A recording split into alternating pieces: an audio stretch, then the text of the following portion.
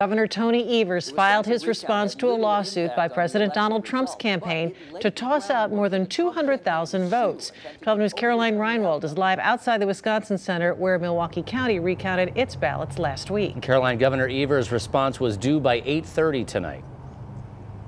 That's right, and that's an incredibly quick turnaround for a lawsuit that was just filed this morning. In that lawsuit, it alleges that absentee ballots were not obtained or even requested correctly. It also calls out ballots that Milwaukee County officials wrote on that we have been told were simply the words Milwaukee, Wisconsin on ballots that didn't have the addresses filled in correctly. Now, in Governor Evers' response tonight, he calls President Trump's lawsuit a shocking and outrageous assault on our democracy. He points out Trump did not go through the circuit courts and simply jumped straight to the state Supreme Court. He also brings out that the president is only targeting Dane and Milwaukee counties in his lawsuit.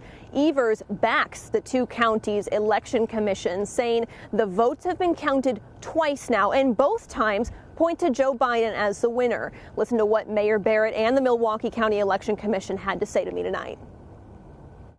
It's really a floundering attempt to somehow win the election in Wisconsin, which we have confirmed that President Trump lost by over 20,000 votes. But the reality that Donald Trump simply cannot accept is that when you have an election, oftentimes there's a winner and there's a loser.